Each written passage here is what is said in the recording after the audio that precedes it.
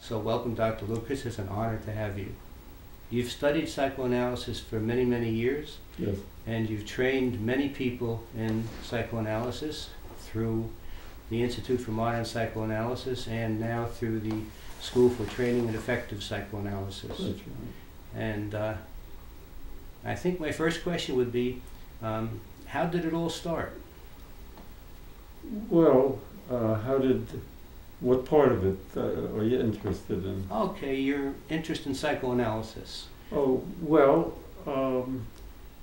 I studied a number of things first, and then I met Hyman Spotnitz, and Dr. Hyman Spotnitz thought that I should study modern psychoanalysis, or psychoanalysis anyway, and I took a course with him at NYU after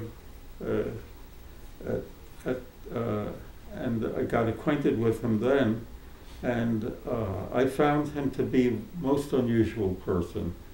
I found him to be absolutely different than any previous teacher that I had ever had before. He was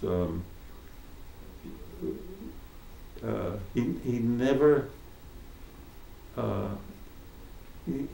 caused a person in his class any anxiety or criticism. He never gave them any criticism. It didn't do anything of a negative nature to anybody who was in his class. I found so many of the teachers were difficult to learn from, even though I was interested in learning from many of them. And I found that on several occasions, especially when I was taking a course at NYU in psychology, I found that people argued with things that I said, and I pointed out to them at that time that what I was saying was absolutely correct, and they were not, and they got annoyed that I should point these things out to them. But Hyman Spotnitz was not like that, so that was a very unusual experience for me, and I wanted to be as much capable of being beneficial to future students that I might have as he was with me. That was a very important purpose that I had in mind. And sure enough, when I was brought into a new school situation with him, he brought me along, and I found that using what I had learned from him as far as being beneficial to my students, I found that my students enjoyed learning with me. They progressed very rapidly as a result of the learning methods that I was taught by him. And I continued to work in that vein for quite a while, even afterwards when I left the first school that he brought me to, and I taught there for several years as a member of the staff. Later on, I went and taught in another school, and again, the students liked my way of teaching very much, and because I found that his method was the best method I had studied. Yes, what was his method that you learned that was the best? Well, his method was never to find fault with a student.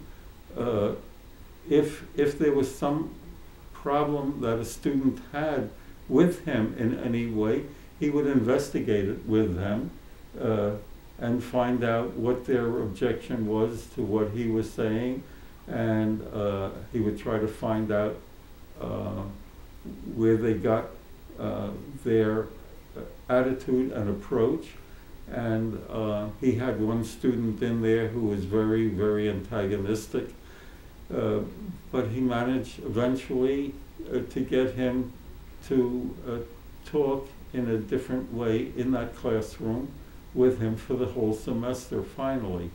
And I was able to trace this person's program afterwards when he taught in a different place, and I found out that he was teaching quite differently. He went back to his old method because he had been educated in a more accusatory and dictatorial approach. So I found that if you want to help people to learn the best possible way, the methods of being gentle, considerate, and investigatory with a difficult patient in the school was to investigate what their problem was with yourself as a teacher, primarily. And that seemed to me to work very, very well. So would you say that that's a primary principle that you go with in your work with your patients, is to investigate? Yes, I work with my patients to the best of my ability in exactly that way. Now, it's true that occasionally you get some obnoxious person in your classroom, but if you keep working with them in the way in which I was taught and the way in which I continue to work, I find that sooner or later the person begins to want to behave and be treated the way I was taught to treat people, as being the teacher and then being the student. And wherever I worked, and I've taught in a number of different places under certain circumstances, and it always worked out very nicely for me. So it sounds like Dr. Spotnitz had a lot of respect for people. Yes, he did. He had a lot of respect for people, and he didn't see that there was any benefit in being damaging to anybody, criticizing them or denigrating them. And I saw him do that down in Texas on where he actually worked with a gigantic population, and he handled them all superbly, and I used that as my method as well. Yes. So in your teaching of students here, you've been doing that for many, many years. Yes, first I have. Through the Institute for Modern Psychoanalysis. Right. Yes, exactly. Mm-hmm. So what was special about your program, what would you say? Well, I don't think my program was special. People wanted to learn how to work with patients, and my job was to help them learn what they wanted to teach, and to teach it in the same beneficial way toward the patients.